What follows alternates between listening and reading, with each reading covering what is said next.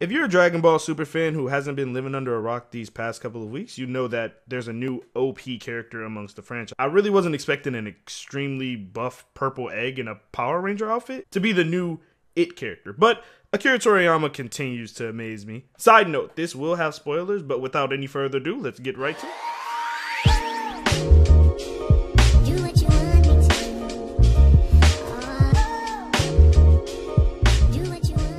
Jiren, the ultimate force from Universe 11. How can I say? He made an outstanding introduction showing off his strength when he stands perfectly still to deflect a Kamehameha from Goku with his energy, and proceeds to beat the hell out of Goku as if he's fucking Yamcha. Goku goes into Ultra Instinct, the form that makes his body move on instinct?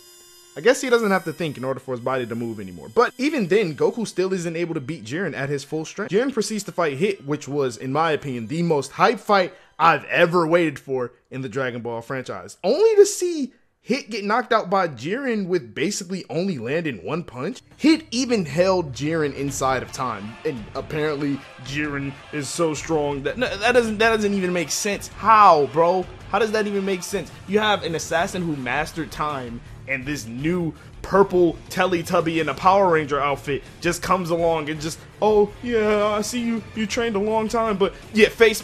And why didn't Hit improve going against Jiren? I don't even think Hit is out of the tournament yet, but that's beside the point. So after treating Hit like a side character, he looks over to Goku, look at him in the eyes, and says, "The warriors I am needed for are already gone," which left everyone at this point wondering, who the fuck is this?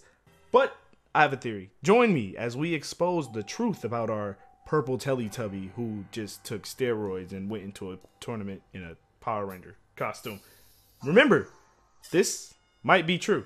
Remember when Goku and Jiren was about to fight, and Jiren was told by Vermaud, the god of destruction in that universe, the little clown guy, you can't really miss him. He was told by Vermaud to actually crush Goku.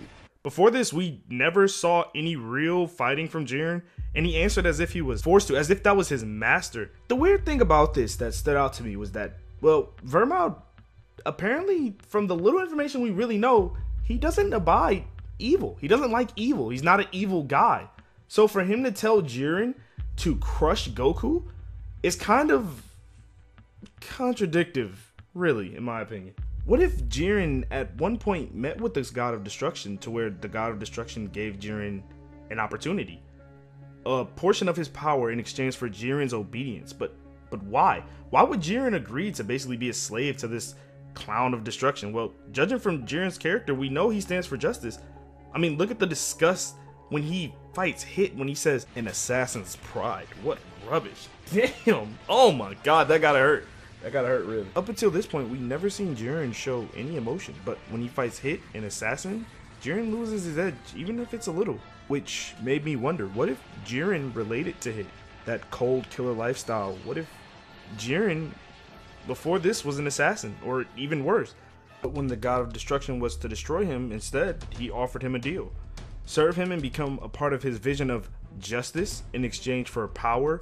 He would have full control over Jiren. I mean, they did say he was a lazy god of destruction. I mean, would you do anything if you had someone who could do it for you?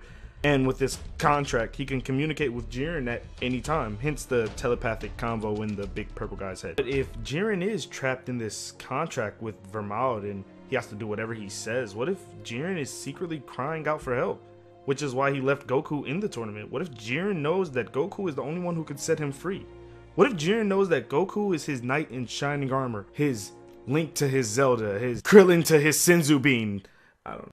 Well, if you guys made it to the end of the video, make sure you leave a like if you liked it. Let me know if you didn't down in the comment section. Let me know what characters you guys want me to do. I'm also gonna try a Mario video, not from now, but I definitely want to thank you guys. I stayed up till 3 a.m. making this video. I gotta work at 7 a.m. So sorry if it isn't as much editing in this video as it was the last one, but I definitely appreciate you guys just looking at the video. Make sure you guys check out the links in my description, man. Shout out to Phenom and Wes, man. Check out their channels. They make a lot of good content, man. They actually helped me out a lot in this video. Oh my god, I'm so tired. Thank you guys so much for watching it, man. I do appreciate it. Make sure you guys leave a like. Let me know what you think down in the comment section. It is your boy ZinQ, Zeusifa, whatever you want to call me. Let the gods be with you, man.